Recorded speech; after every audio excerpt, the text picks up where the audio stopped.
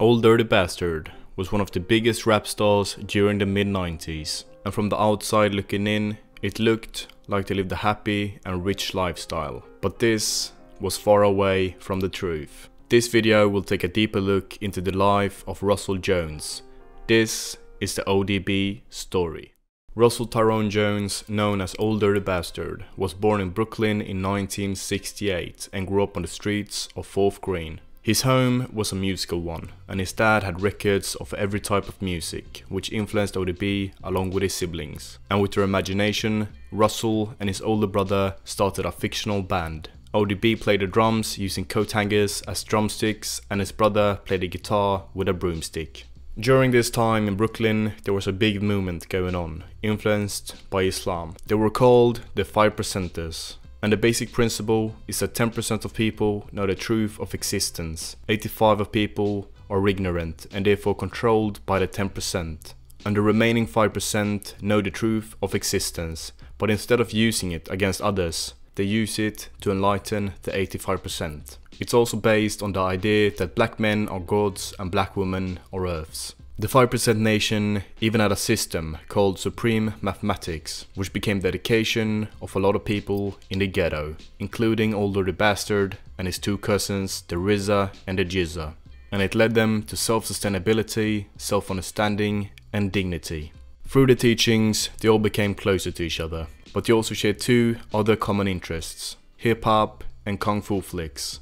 They would battle people in the Bronx and so on, as well as performing on live shows just for the love of hip-hop. And they even created a group together. They were named All In Together Crew, and they made a record with the same name. And at this point, they had no idea it would be the early foundations of the Wu-Tang Clan. Sitting in my class, pardon the curses. Don't do that shit right now. Yeah, ready? Sitting in my class, you can hear me? You hear me? 1, 2, 1, 2. Yo, sitting in my class at 9:45, waiting patiently for the class to begin. The teacher says, students, open up your text and read the first paragraph on oral. When I said red, just said go, but you should have stopped, because the red was the bloodshed. But you ignored the warning and you went ahead and tried me, G, by setting up a match, a fair one, meaning no strings attached and bang. The Wu consisted of the RZA, the GZA, Old Dirty Bastard, Inspector Deck, Raekwon the Chef, U-God, Ghostface Killah, Master Killer and the Method Man. They brought something unique to the world that hadn't been seen before. Their sound, lyrics, styles of rhyming were different, along with their martial arts approach to hip-hop, such as Old Dirty Bastard taking its name from the Kung Fu movie Old Dirty Kung Fu, which is about the drunken master and his many adventures, which is pretty fitting for Jones himself. Wu-Tang represents a sword style of rhyming, man. The Wu is the way, the Tang is the slang, the Clan represents the family, man. We call it a sword style because we are lyrical assassins and we are aware that the tongue is symbolic to the sword.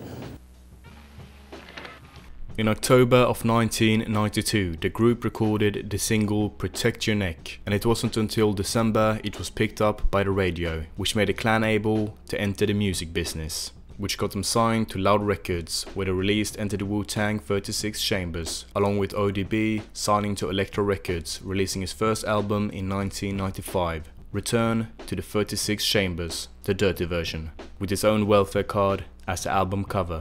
It consisted of singles like Brooklyn Zoo, Shimmy Shimmy Ya, which earned the album gold. And at that same year he was featured on Mariah Carey's Fantasy remix. It became a huge success, along with being one of the first crossovers between popular pop, R&B and hip-hop. ODB became a star. There was no father to his style, with his offbeat, half-rapped, half-sung delivery, along with his explicit lyrics and entertaining personality. For instance, one of his many antics around this time was that he collected a welfare check by a limousine. And you might remember when Kanye West crashed the Grammys. And you might believe he's the only one to do so, but that's where you're dead wrong. In 1997, Wu-Tang's second album was released. It was titled Wu-Tang Forever, and it was their most commercially successful. And due to the success, they got nominated to the Grammys. However, they didn't win, which didn't sit quite right with one of the Wu-Tang members. I went and bought me an outfit today that costed a lot of money today. You know what I mean? Because I figured that Wu-Tang was going to win. I don't know how y'all see it, but when it comes to the children, Wu-Tang is for the children. We teach the children. You know what I mean? Puffy is good, but Wu-Tang is the best, okay? I want y'all to know that this is ODB and I love you all. Peace. But the fame would soon go to his head, which started a downward spiral of self-destructive behavior. Around this time, he was experimenting with a lot of drugs. He had problems paying child support. He pleaded guilty for attempted assault. He got shot in a robbery. He was arrested for shoplifting, along with making terrorist threats. He also thought the CIA was out to get him, and due to the paranoia, he had to wear a bulletproof vest, which also got him arrested. And somehow, during all this drama, he also managed to release an album in 1999 with the hit song Got Your Money, which was produced by the Neptunes. However, his luck to avoid prison started to run out in 2000. He decided to escape rehab, becoming a fugitive from the law. And in secret, he recorded new material with the RZA. Eventually, ODB was caught while signing autographs at a McDonald's parking lot. And at this time, he was sentenced from 2 to 4 years in state prison, and his contract with Elektra Records was terminated. Nonetheless, the prison was terrible for ODB. He was assaulted countless times, he had mental issues, and he felt abandoned by the Wu-Tang Clan. And when he came out on parole, it was something different about him. He wasn't there like he was before, and even his mom telling the media the prison killed him. Despite his ill mental state, he continued his music career, signing a contract with Rockefeller Records the same day he was released, and he directly started to work on his new music. But the past had already caught up to him, and on the 13th of November 2004, ODB collapsed while recording at RZA Studio, which ended in his tragic death. And he was there, man. You know what I mean? But he had a smile on his face. Like, he had a face of bravery. Like this is where I want to go right now, my nigga. The year was 1998, and ODB was working at his record studio in Brooklyn. And outside his window, he witnessed a car accident. As soon as he saw the incident, he and his friends ran out from the studio and lifted the car of the 4-year-old child that had been hit.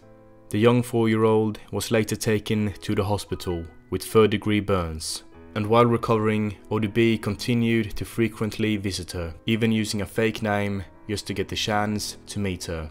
This shows what kind of person Jones was. Everything he did was from the heart.